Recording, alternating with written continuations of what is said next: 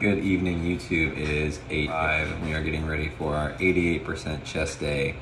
My 88% is 320. We'll be doing that for 4 sets of 4 for our working set. Obviously warming our way up. I'm then hitting some incline bench, some decline. Had a pretty good day today. And probably like most of you, if you have like caring wives who are about nutrition and like, you know, your overall health, mine's super into that. High fructose corn syrup. Just had a little talk about this. Hey babe, why is high fructose corn syrup bad for you? I mean, it spikes your blood sugar, and it's just very processed. You don't want to consume any overly processed sugars or oils. And there you have it.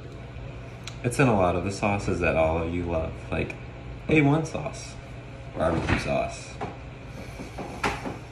or my teriyaki sauce. That one's just sugar. I don't know, I lied, that one's just sugar.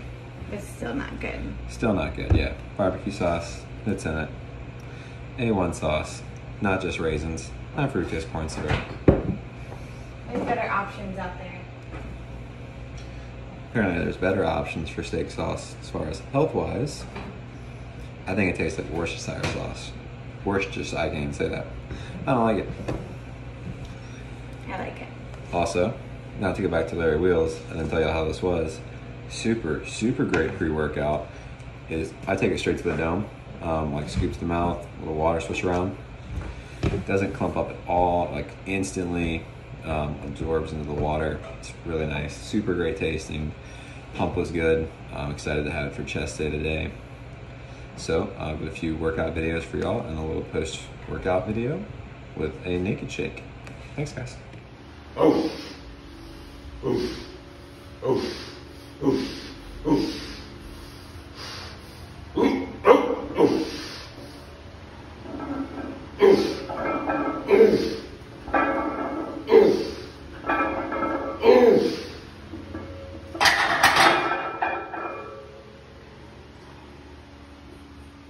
So guys, it's really important that you breathe through your reps.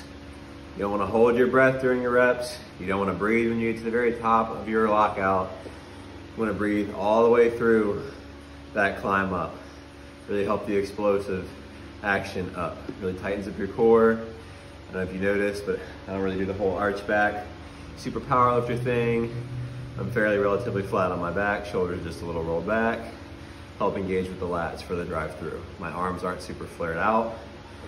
How you bench makes a big difference. Just laying on the bench, your platform, your setup, all makes a big difference on the weight you can put on the bar. Thanks. Go, go, go.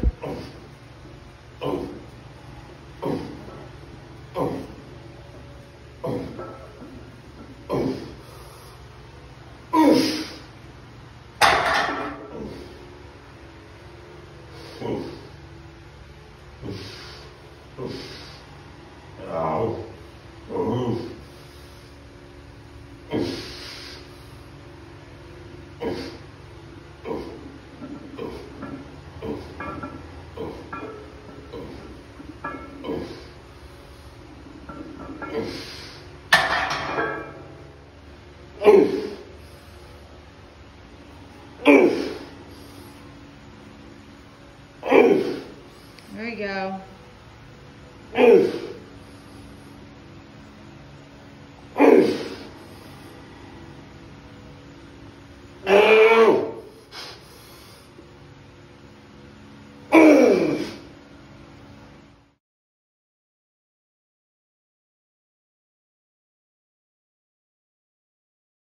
Hey guys, so we're here with the post-workout recap.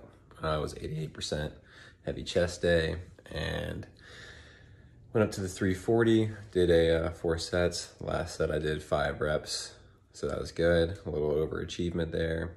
Like I was talking about in the workout, how your bench style plays a lot out with how much weight you can put up.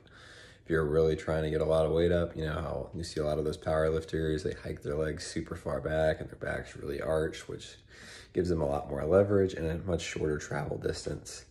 I don't do that. My back's relatively straight. I just roll my shoulders back, keep everything tight, get my core tight, keep your feet firmly planted on the ground.